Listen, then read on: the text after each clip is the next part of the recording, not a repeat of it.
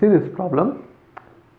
We have to find out the determinant of this, and we have to prove that the determinant of this is equal to this term. So instead of directly using the formula and then expanding it out, you can use the conversions, the theorems which we have shown, to simplify the determinant and then find the value. That way it will be easier to find it out. Okay. And then one more thing, there will be various ways to write the determinants when variables are involved. So they want especially in this format, right? So whenever you see such an answer in the options like this, then you should get a hint that maybe they are doing some manipulations with the rows or columns. Then only we are going to get some form like this. Otherwise you'll end up getting a very big formula, very big expression, and later you might have to simplify it and then put them together like this. It will be difficult. So whenever you see something like this, see that they have applied some operations to the rows or columns. Okay.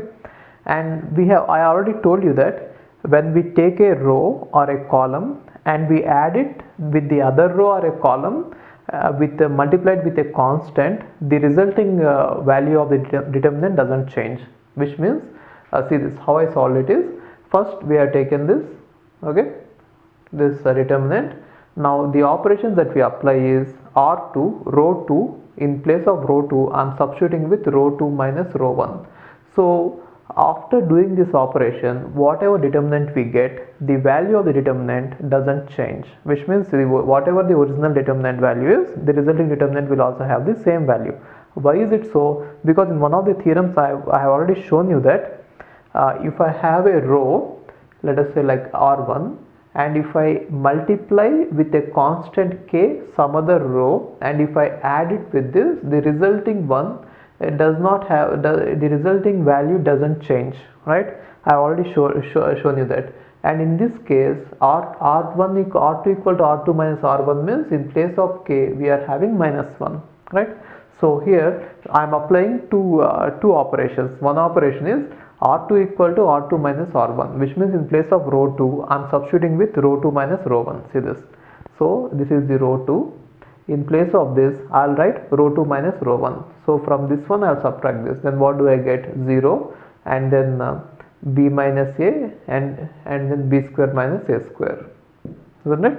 And in place of R3 I'm going to substitute with R3 minus R1. We can do any number of such operations. We can take the original determinant and do any such operations and then get the next determinant, and the value of these two determinants will be same, right? Yes. Now R3 equal to R3 minus R2, which means in place of R3 also I am going to substitute R3 minus R1. Okay. So from this, if I substitute this, I'll get 0 here, and then c minus a and c square minus a square. I got it, right?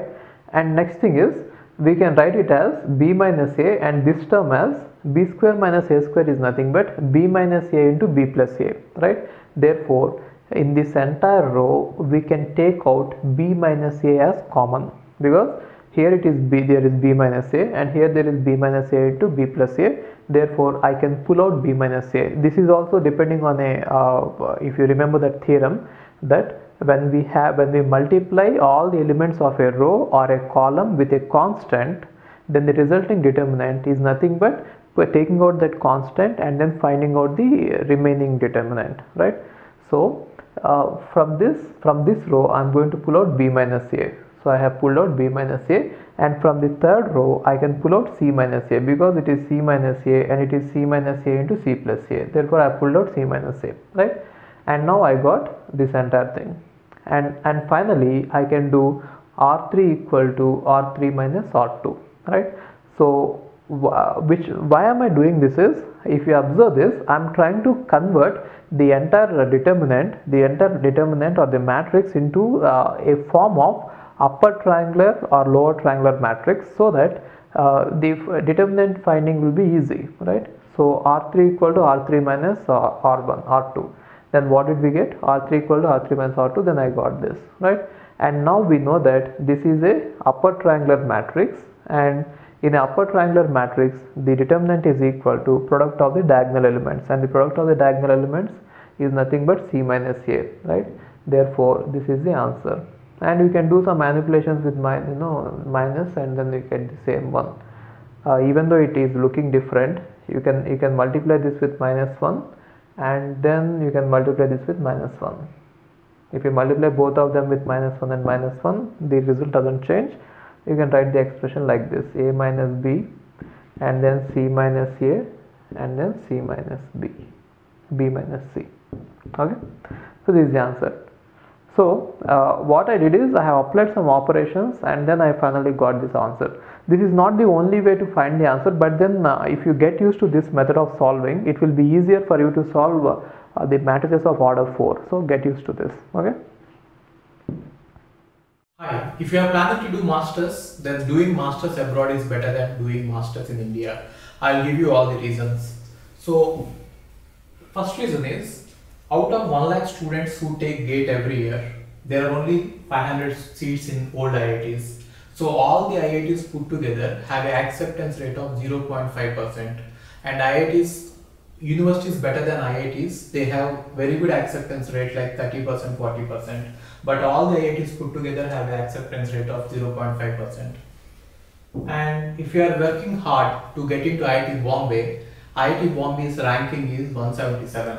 And IIT Roorkee's ranking is 400. If you are happy to get into IIT Roorkee, then getting into universities better than IIT Roorkee is easier compared to getting into IIT Roorkee.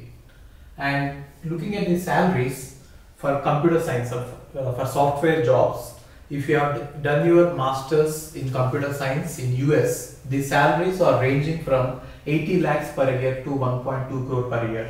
So even if you take an average of 1 crore per year, your savings will be much higher than the salaries in India. After taxes and your cost of living, you can easily save 40 to 50 lakhs per year. And in India, the maximum jobs that you get is around 30 lakhs. So your savings will be much greater than the salaries in India. And these are all the services that we provide. University shortlisting. So depending on your profile, we will shortlist what are the universities that you have to apply. And statement of purpose building, and then LOR guidance, and GRE and English test assistance, and education loan assistance. So you don't have to have any collateral, which means without any security, now you can get education loan. Getting education loan is very simple these days, and whatever the amount of fee that you have a range of universities. You can apply for 10 lakh universities, 20 lakh universities, or 50 lakh universities. But whatever it is, you are going to get complete education loan, and you can pay off your education loan in 1 year after you get a job.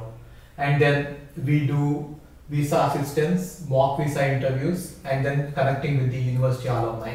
So now you might ask why we should join Game of Visas. So the answer is we have 90% success rate, 99% success rate.